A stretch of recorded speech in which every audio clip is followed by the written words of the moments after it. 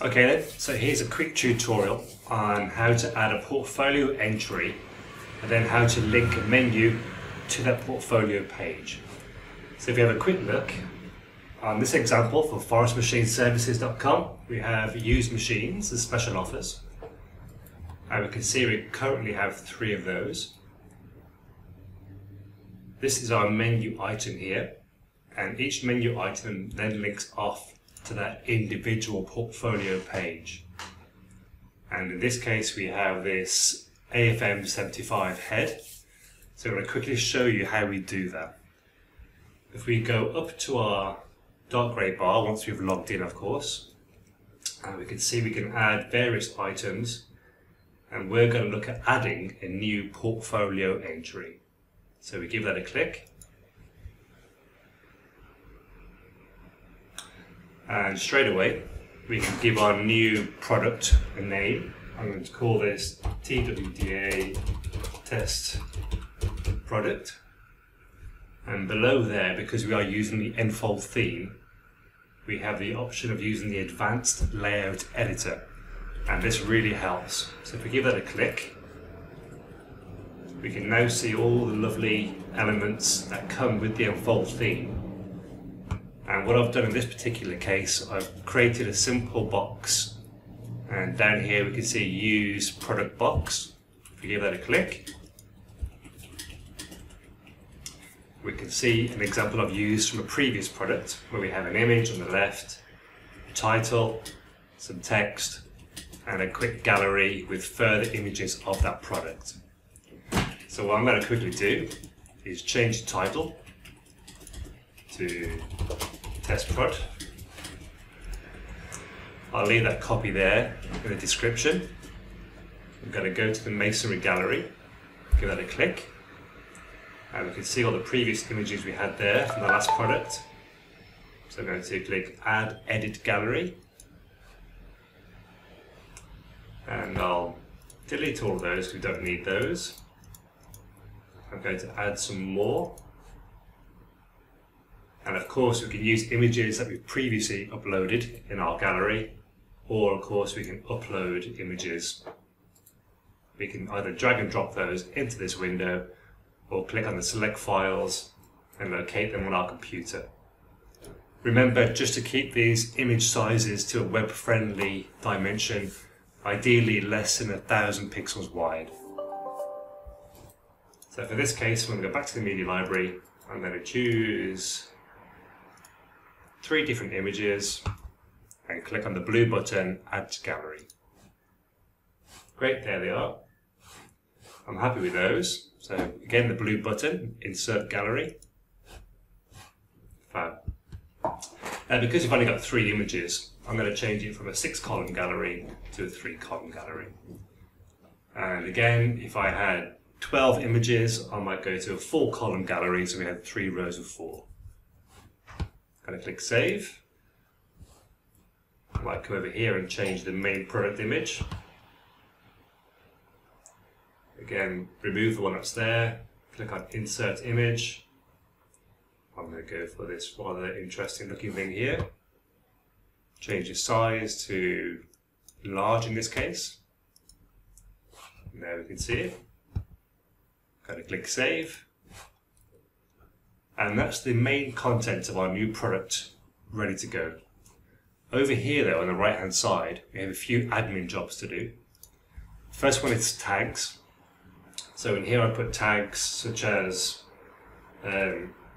ATM, head, machine, comma, or whatever the details might be, test. Click add. We can see our tag words there, and again they just help Google find the product. And below there we can see we have 2 categories.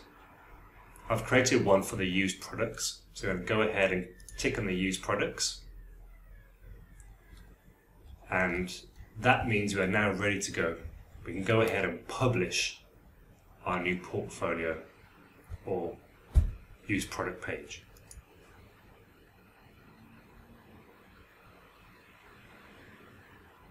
Great, so we can go away and have a look at our hard work by top grey bar, view portfolio entry. Great.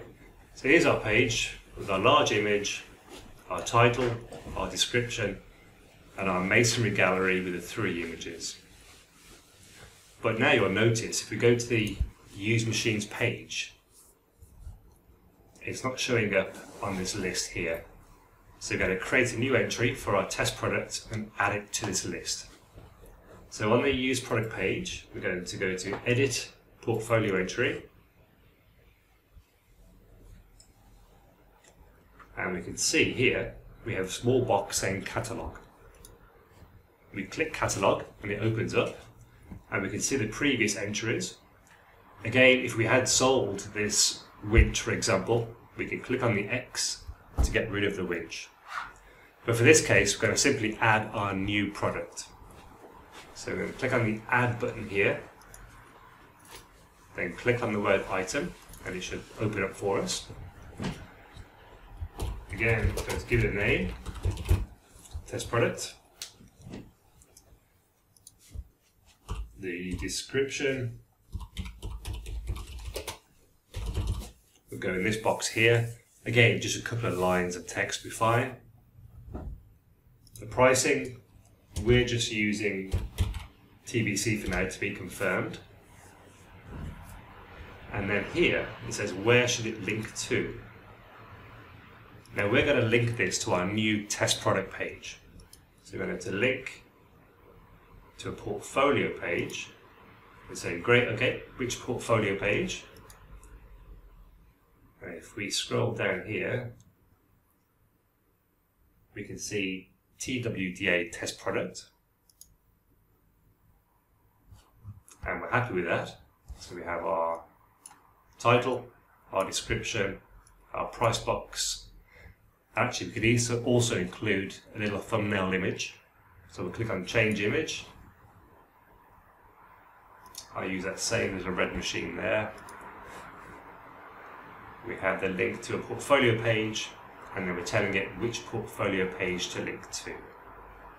When we're happy with those, we can click Save. And we can see it there in our list, test product. So we click Save again. And now all we have to do is add that new link to the page itself by clicking Update in the top right hand corner.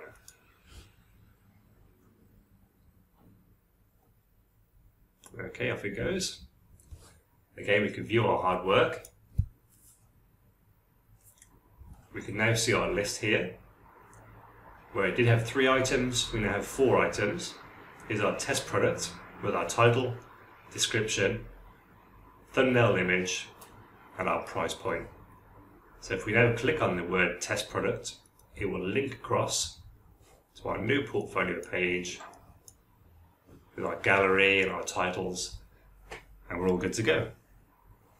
Okay, so I hope that helped. That's creating a simple portfolio page within the Enfold theme, and then creating a link using a catalogue list that links across to our new product page. I hope that makes sense. If there's any problems, give me a call, but all the best. Bye.